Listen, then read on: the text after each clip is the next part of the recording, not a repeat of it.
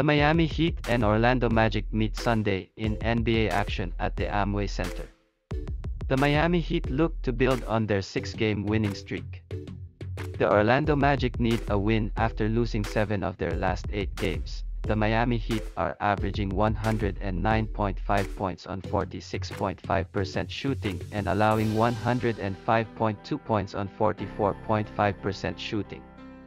Jimmy Butler is averaging 21.3 points and 5.5 assists, while Tyler Herro is averaging 20.6 points and 5 rebounds.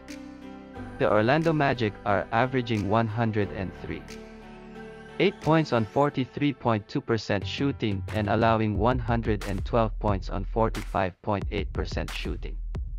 Cole Anthony is averaging 16.3 points and 5.4 rebounds, while Franz Wagner is averaging 15.3 points and 4.6 rebounds. The Orlando Magic are getting their heads bashed in, which includes losing their last 5 games by an average of 16.4 points.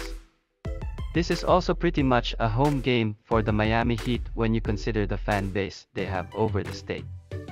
With all that said, I'm not sure about laying double-digit chalk with a Heat team that has nothing to play for and resting their starters.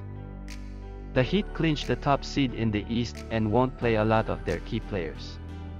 I lean 3 points here, take the Orlando Magic +12. Your thoughts on this matchup? Comment down below.